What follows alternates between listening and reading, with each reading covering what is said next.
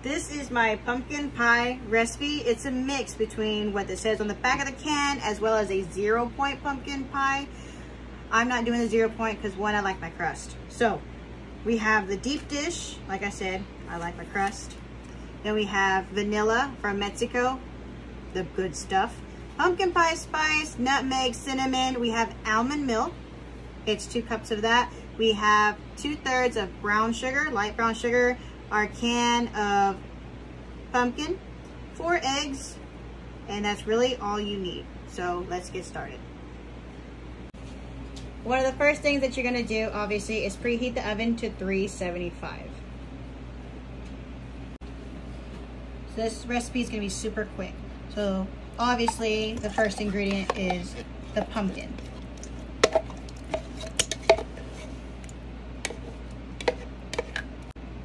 Now that that's in there, we're gonna do cinnamon, ground cinnamon, 2 teaspoons of ground cinnamon, 2 teaspoons of pumpkin spice, 1 teaspoon of ground nutmeg, and 1 teaspoon of the vanilla.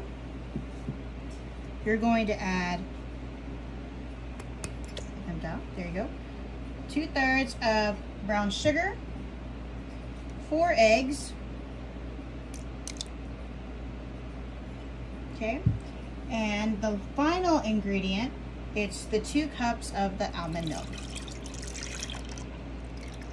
So you can use a blender to mix it if you want. I'm just going to do it by hand because I've noticed it has a better texture and it actually comes out better when you mix it by hand. So this is going to be a few minutes.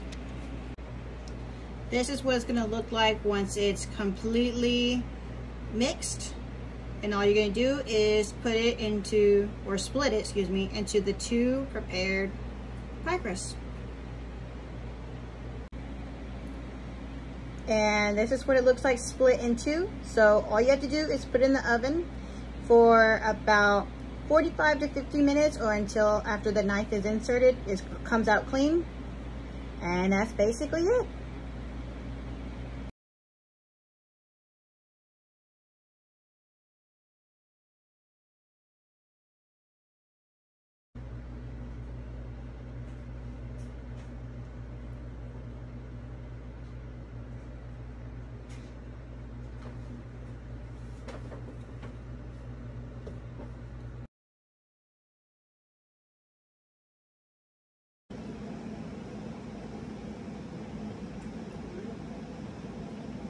Delicious. Wow.